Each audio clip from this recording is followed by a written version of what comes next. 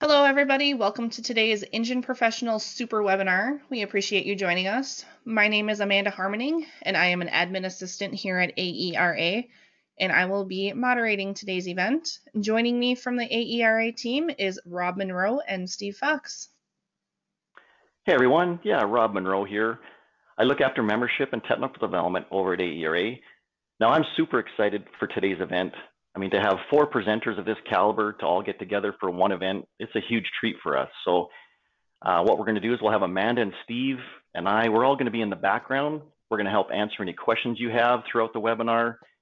Now, if you've been onto our webinars before, this is just a little bit different format than our usual ones. So each presenter will have a Q&A session at the end of each presentation. And then what we're going to do is we're going to take those questions, and you can do them both live as well as from the questions box. So you have 2 choices there. And Amanda's going to show you how to explain all that. She'll do that in the control panel. So we'll do that in a few minutes. But right now, I'll go over to Steve for a minute and let him introduce himself. Welcome everybody to the first ever super webinar hosted by AERA. My name is Steve Fox and I'm the operations manager here at AERA. To begin, I'd like to thank those 4 industry leading professionals that are here with us today for taking the time out of their day to join us for this webinar, as well as you, the attendees, for coming along and taking time out of your day as well.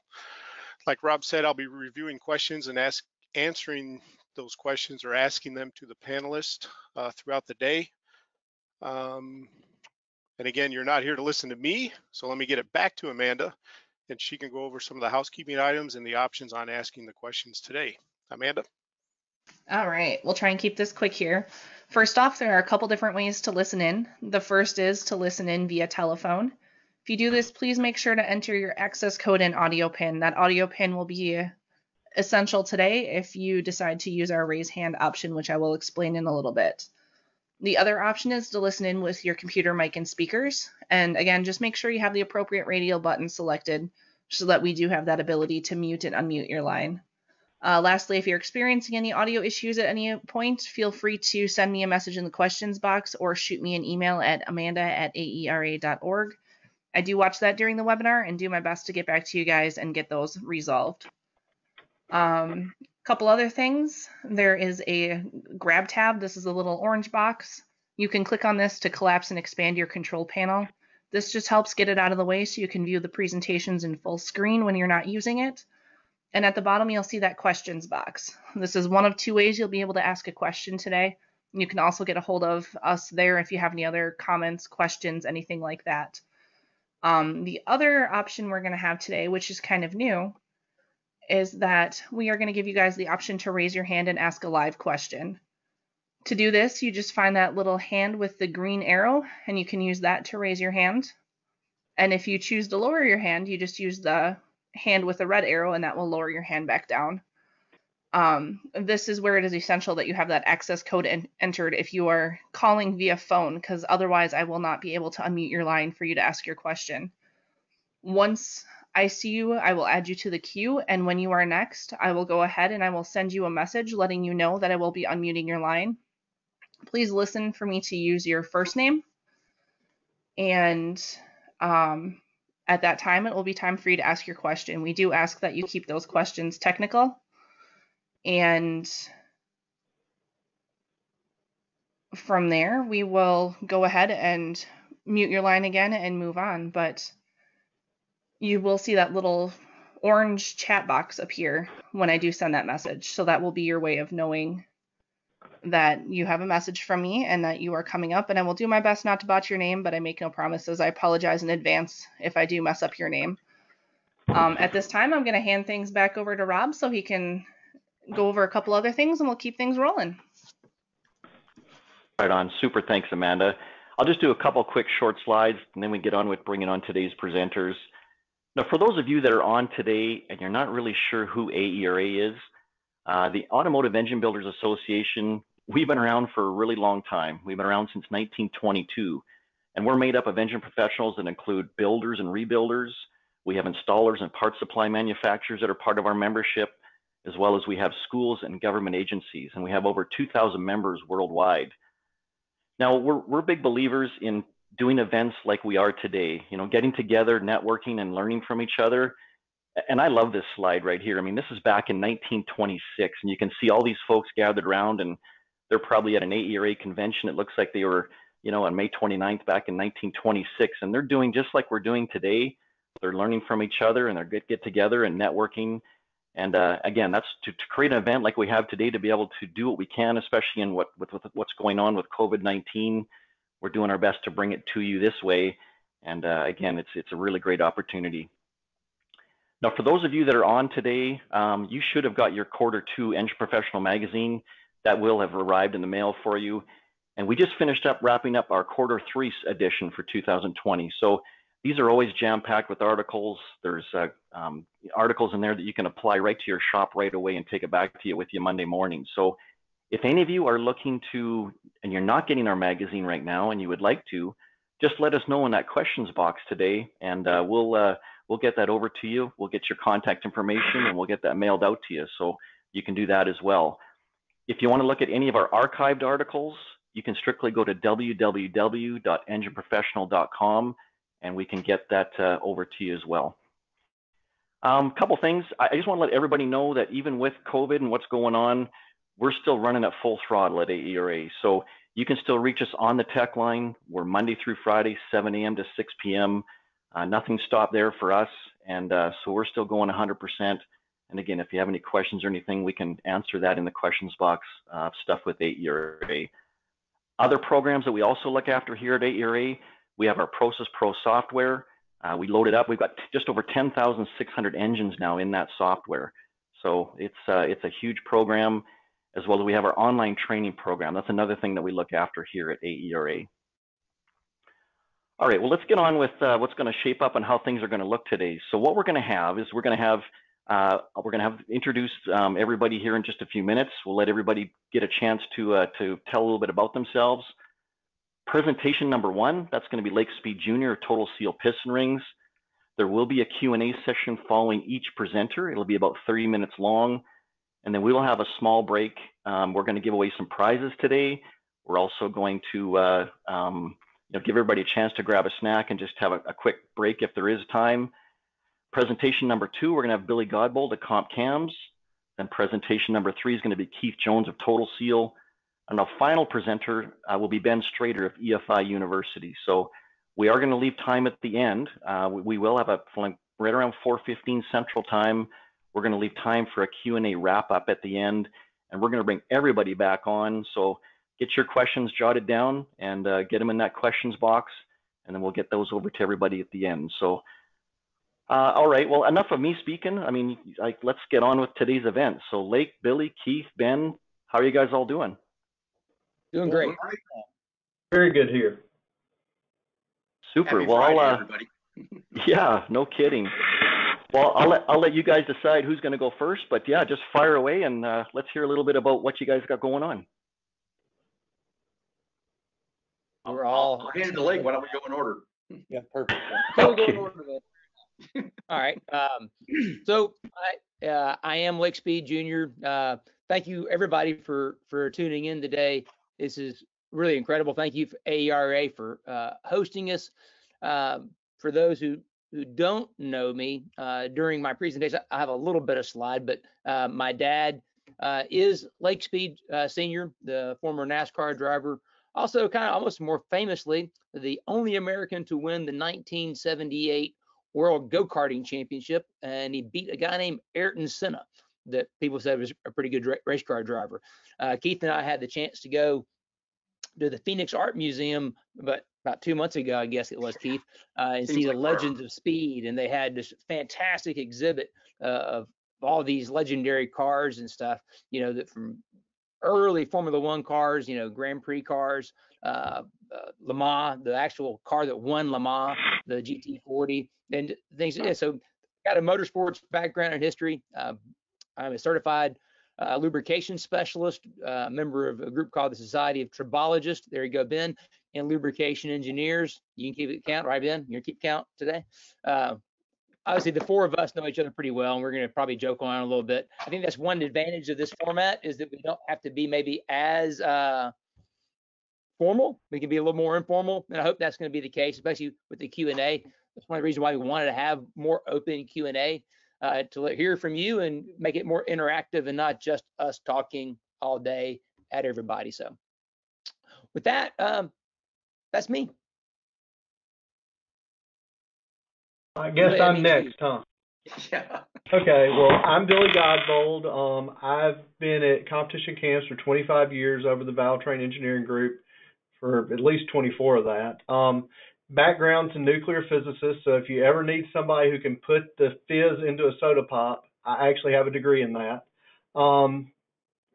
Just very excited to get to talk to everybody today, share a little bit about what's going on, try to do a broad-based presentation, scrunch it into 30 minutes, see what questions pop up, because I'm hoping I'm going to go through the slides fairly quick. I hope we'll be able to go back and look at stuff and have some good Q&A, especially at the end with this whole group, because we really are good friends, and it's fun to hear all us kind of talk about the same subject at the end. Well, I guess You, Keith.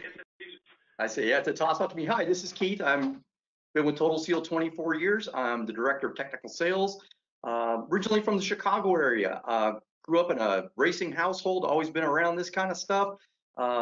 Old man ran gassers back in the 60s. Hung out at Arnie the Farmer Beswick shop, Mr. Pontiac. So kind of got a little Pontiac blue running in my veins. But I appreciate everything out there. Here at Total Seal, we are gearheads. We are racers. I mean, from Matt Hartford, our CEO, running NHRA Pro Stock and setting the new record in Florida, which was, so impressive. These guys worked so hard over the years to get where they've gotten. It's just very unfortunate because of COVID that the season's delayed at the time. But my point is, we're very active in this. We don't just manufacture parts. We race what we make, and we enjoy the heck out of doing it. And as Billy said, they're fairly short presentations, so we're going to try to pack a lot into a short period of time. So hang on, it's going to be a whirlwind, but please ask questions, put them down. We love answering the questions, and your question will lead to another question that we may have not thought of. So like I say, don't be afraid to raise your hand and ask a question. We love it. Off to Mr. Strader. Right on. Hey, everybody, I'm Ben Strader over here at EFI University, and I'm just thrilled to be here with all of you guys and with all of these guys, because I feel like standing in the presence of giants. We started this school 17 years ago now, and the original goal was to teach people about EFI and fuel injection and engine tuning. But over the years, while that's been really great for us, we recognized that the demographic had changed. When I started this program in 2003, what we had was a bunch of engine builders that were used to carburetors and distributors, and maybe were really intimidated by the computer thing. And so there was a huge hole in the market. And fuel injection has been unbelievably good to me over the years. It's taken me all around the world, met some amazing people. I got caught up in groups like this, and it's provided a lot of opportunities that maybe I wouldn't have gotten otherwise. But along the way, I noticed that the trend was changing, and where it used to be older guys that were building engines and not sure how to tune them, what we started to see was a lot more younger guys who were really computer savvy, but sometimes didn't know the difference between a crankshaft and a connecting rod. I've literally had 15 and 16-year-old kids come through our program, and they know all the buzzwords, they know all the terminology for computer and tuning and hooking up a laptop, but lack a real fundamental understanding of how the engine works. And so we started to add to our program a few years back, probably 4 or 5 years ago, and now we have a complete engine development program, and that's led to opportunities to work with guys like Lake and Keith and Billy, and we've all been friends a long time. And so it was just awesome to go from hanging out to each other at the trade show with each other at the trade shows to now we get to actually work together and do meaningful research and projects. So I'm super thankful for that. I'm glad to be here with all of you guys, and I hope that whatever I have to add today will bring value for you guys. So I'll shut up and give somebody else the mic, and we'll get going on this thing. Super, guys.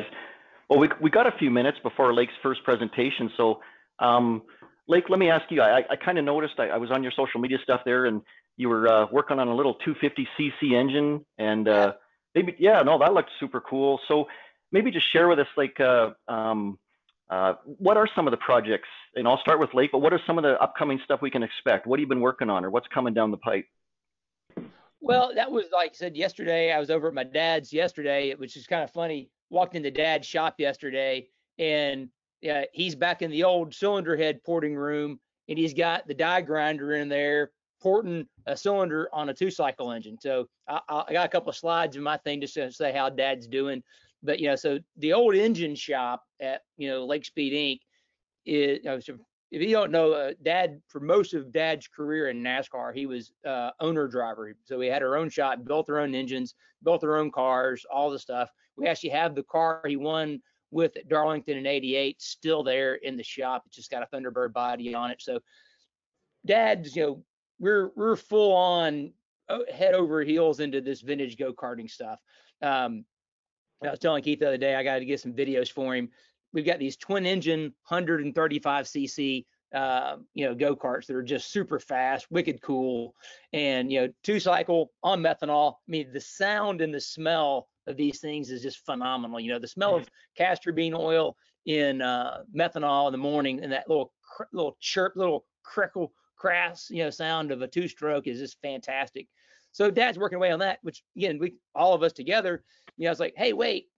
He was getting that thing together because he's going to send it out to get it Nicosil coated, because it was basically too big now and to keep the bore stroke ratio he wants. He's going to send it up to Millennium to get it coated. And I'm like, hey, when we get it back, let's grab handy dandy profilometer and let's check it to make sure we know what the surface finish is, which we're going to talk about that more today. All of us probably will. Just to make sure we've got a good handle on what we have baseline now when we get it back from Millennium, since Millennium's going to be the one honing it versus us. We can compare the notes to see what that surface finish is of what Millennium sends back versus what he's normally doing. So that's some kind of fun stuff. So we'll be showing that, right? So that's one nice thing about being at Total Seal now, which is fantastic, because I can take everything that I learned at Gibbs, at Driven, working with Billy and Ben and Keith, and we can bring it all together, and we're going to be showing more of that. It's kind of like what Ben's doing with his competition engine development program class, which by the way is super, super cool, because you're taking an engine like Spinal Tap, like the small block 40 did, and you're showing everybody what it is. It's not being secretive. It's not being hidden away where you can't be seen. That was one of the coolest things that Matt was doing, last year, and hopefully we get a chance to do maybe some more of it this year. Like the videos on Matt's social media where he took Joe Costello and he's rebuilding a clutch, rebuilding a transmission, changing the valve springs in a pro stock car. Stuff that is super secret is being shared. So that's one really cool thing that I think people have to look forward to, is that we're learning through all of this, and we're taking advantage of these kind of platforms to be able to show what we're doing and not keep it hidden in secret, so that people can access it. So guys, like Demas that was in the class and Marcus that were in the class can make that step from, I know computers, but I don't know engines necessarily, to make that step and be able to move forward in their career. So we have a next generation of guys to do this. Hey, Lake, that 2-stroke thing, is that why I have this weird engine in my desk that doesn't have a camshaft in it? Like on a mount, like a profilometer would stick up in there? Yeah, that's what that was for. It's a kind of blasphemy to send a 2-stroke engine to a cam guy, isn't it? Yes. Unless he's a nuclear physicist. True. I've been looking for where the cam goes for a while. Can you make a fizz? How about you, Billy? What's coming down the pipe at Comp? What is some of the stuff you've been working on? Really, this has been a super exciting time. We've basically gone in and turned everything that we're doing on profile development kind of on its head the past 5 years. Ben was a very early adapter to that, probably because of necessity. We kept blowing up his Spinal Tap engine, and now that's kind of going on through the masses. Really starting to learn about and talk about designing packages as systems instead of components. I think there's a lot of misconception about components versus systems. Keith and I will both be talking a lot about material technology and about tribology, surface engineering, especially surface engineering and materials. And everything is just growing at such an amazing rate. it's hard to imagine. Ben showed me something that was 4 years old. So that, if you look at 4-year-old technology versus what we have today, the 4-year technology it makes you look at it and go, well, bless your heart, you're still running that. And I had a friend stop one business, went to another. He wasn't gone 18 months, and by the time he came back for a professional type engine, everything that he was running then was obsolete now. So it really is. It's a super cool time, and we're excited to talk about it today. All right, and how about you, Keith? What's going on in your world right now? Well, kind of like Billy said, I mean, it's an unfortunate situation that the country is in, but it's found a lot of people with a little extra time on their hand, and it's allowed us to work with these guys to develop the next generation of parts, as Billy was saying, working on material technologies, coating technologies, and just ring designs. How far can we push it from our gas ported rings and our total conform rings? There's guys out there that's like, hey, we're busy, but we're not that busy. Maybe we can finally try some of this stuff. Maybe we can do proof of concept and get it out there. We work with a lot of different customers. Besides our own abilities, we depend on a lot of different people because there's a lot of different kinds of engines out there, from F1 all the way down to a karting engine to everything in between. And working with these guys individually, we're able to get some new designs out there and things that we think will work, but get them in real hands and real applications, because there's no better feedback than the real world. We can run it on a dyno, do all that kind of stuff, but trust me, the things that we think are brutal and the things we think that we could do to damage it, not even close to what happens in the real world. Trust me, if they can break it, they'll figure out a way to do it. So it's been, we'll say it's an unfortunate situation, but a fortunate situation, because it's given some of our very valued partners the time to work on some new projects. Okay, and Ben, I know your world's probably changed drastically with virtual learning and that kind of stuff right now. Maybe just share what, how's that going? Surprisingly, it's going pretty well. We were pretty nervous at first when they closed everything down, because I'm a firm believer in that there's never going to be a replacement totally for live, in-person, hands-on training. We were joking earlier about it would be really tough to teach somebody how to use a feeler gauge online.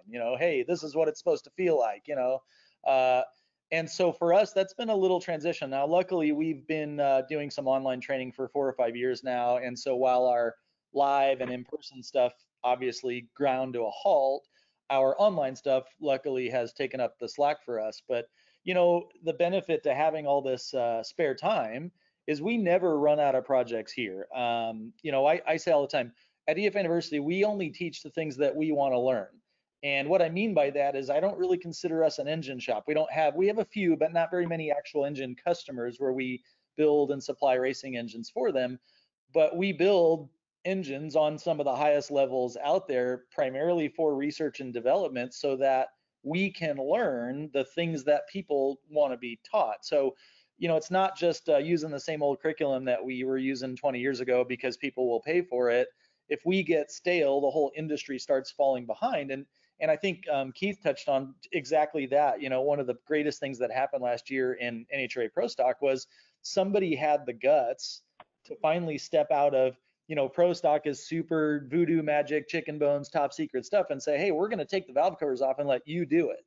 And that's kind of what we do here. We try to build the stuff that everybody else is afraid to try. And we're in a unique position to be able to do that, because our engines don't have a deadline or a customer that's waiting to make a race. So most engine shops, unfortunately, just can't afford to take a chance on new technology. They don't know what's going to happen, or the engine is a series of dependent events. So I might have this thing over here that's good or that's better, but if I put it in my engine, it might not mesh well with 20 other things. And so as an engine supplier, I can't afford to take that risk. But as an R&D house, which is basically what we are. I mean, we have 4 dynos in the building. We have 2 roller dynos, a hub dyno, an engine dyno, a spintron, CNC equipment to do some of the machining work, and plasma table that we can make and try stuff. We have the advantage that unfortunately a lot of people don't, and that is we don't care if it blows up. And some days we're actually rooting for something to fail, because I've never learned anything on the days that everything went right. If we build an engine and say it should make 600 horsepower, and we put it on the dyno and it makes 600 horsepower, we didn't learn anything. It did what we thought. It's when we put it on the dyno and that 600 horsepower engine only makes 490, and we go, what just happened? And we dig in and we start researching and learning. That's the advantage that we have at EFI University, and getting to work with people like Lake and Keith and Billy and the pro stock teams that we get to work with and the NASCAR guys that we get to work with allows us to have access to information that isn't shared publicly hardly ever. And so it gives us an avenue to package it and give people access to stuff that previously just seemed like mystery and magic. So all this time we've been sitting around, not sitting around, but waiting for the world to go back to work. We've been grinding away, building engines and testing stuff and running the dyno and trying to wear stuff out. So it's actually been a super exciting time for us. And frankly, I can't wait to go back to doing real classes and share some of the stuff that we've learned even in the last few months. You know, Billy said, if you got stuff that's 4 years old, I'm sure it works and it's good. And we're not saying you should throw it away.